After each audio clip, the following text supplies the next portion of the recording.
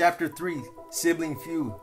I had no idea a storm was brewing, one that would turn into a raging rivalry with a sibling I didn't know I had. But in 1963, my mother told me Mama would be arriving, accompanied by my sister Cynthia. What sister? I couldn't remember my mother ever being pregnant. How could I have a sister? Then again, no one ever explained to me the fundamentals of childbirth, so I probably thought at the time that my mother's pregnancy was her normal shape. Seeing Cynthia for the first time was for me a traumatic experience. I racked my brain trying to figure out what was really going on. Yes, Cynthia was supposed to be my sister, but were we really truly related? She resembled absolutely no one I knew, not my mother, mama, aunties, uncles, or me. Cynthia was a dainty and extremely light-skinned girl with shoulder-length hair and a quality of vulnerable shyness. But the moment we acknowledged one another's presence, it was pure hatred. I would come to call her cow, which earned me plenty of biblical beatings. During the few days Mama stayed with us, she cooked some of her famous sweet potato pies and delectable gumbo. To me, she was the best cook in the world. Her cornbread melted like butter in my mouth, and her fried chicken, catfish, potato salad, collard greens, and sweet corn were good enough to eat for breakfast. The presence of Mama had a tranquilizing effect on me. I tried to convince Mama to stay longer, but she had to get back to New Orleans. When it was time for her to leave, we hugged while she whispered in my ear, "Tookie, be nice, you hear? Be nice." That was the first inkling I had that she knew of my antipathy for my sister. It didn't take long for my mother and Cynthia to bond like two peas in a pod. My mother's preferential treatment of Cynthia allowed my sister to manipulate the situation to her advantage. It was obvious from Jump Street that our sister-brother relationship had deteriorated before it got started. For us, it was blow by blow, pain for pain, and verbal abuse for verbal abuse. Our aversion for one another was defined by our actions and in the usage of the word mother. Cynthia or I would emphasize personal ownership by saying, "My mother said for you too." We acted like our mother belonged to only one of us, but never both. I knew the struggle for my mother's attention was a lost cause for me. It was out of spite that I fought for the sake of fighting. Many of my biblical beatings were due to my attempts to keep Cynthia out of my space and from getting on my nerves. One day I was sitting on the couch trying to heal after a beating for going outside when I wasn't supposed to. From the couch, I could see Cynthia in the single bedroom she shared with our mother, giggling, jumping around, and pointing at me. Angered, I wanted to throw something at her that wouldn't break.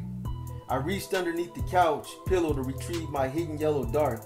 I focused, aimed, and threw the dart with accuracy of a sharpshooter and hit her right between the eyes. She screamed so loud that I knew there would be hell to pay. But that beating wasn't too bad, knowing Cynthia was in pain too. Neither Cynthia nor I could fathom the importance of a real brother and sister relationship. We fought like cats and dogs. She had everybody but me fooled with her sweet little girl act.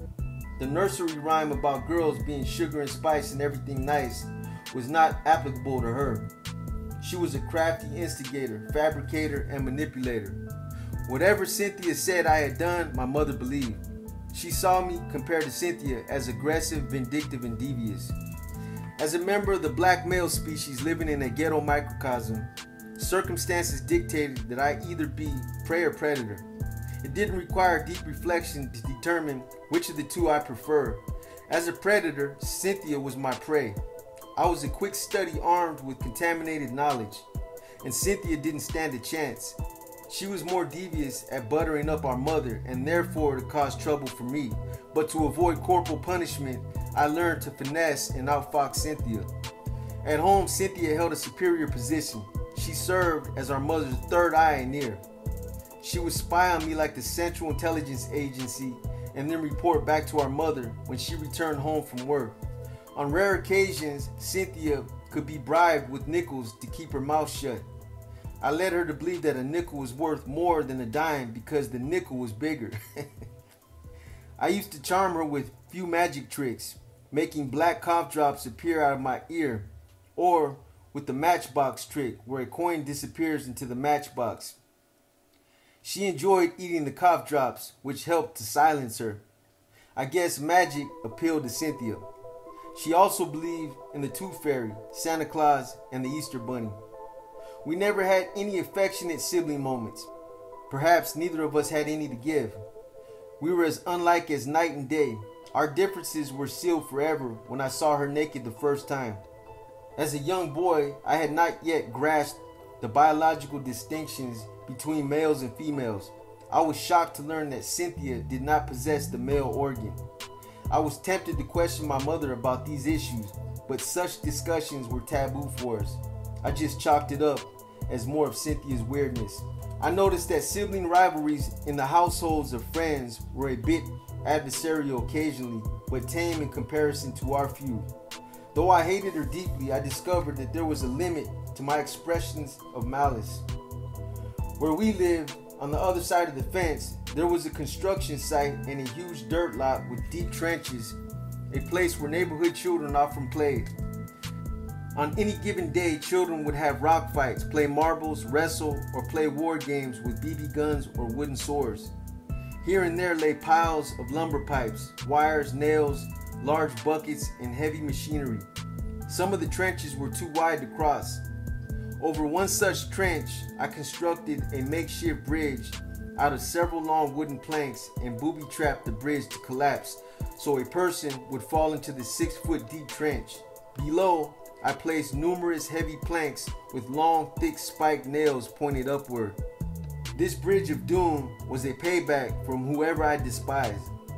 Along came Cynthia. One day, I spotted her skipping her merry way through the lot. The moment she stepped down onto the boards, I was ready to snatch the rope and send her tumbling down on the bed of the nails. Cynthia was halfway across, and I was about to yank the rope, but something stopped me. It was neither fear nor concern about a potential beating that stopped me. I just couldn't do it to her. Perhaps it was a moment of conscience, though later in my young life, I would readily snatch that same rope to harm would-be enemies. As much as I despised Cynthia, the booby trap was something I could not execute. Yet our feud continued well into our teenage years.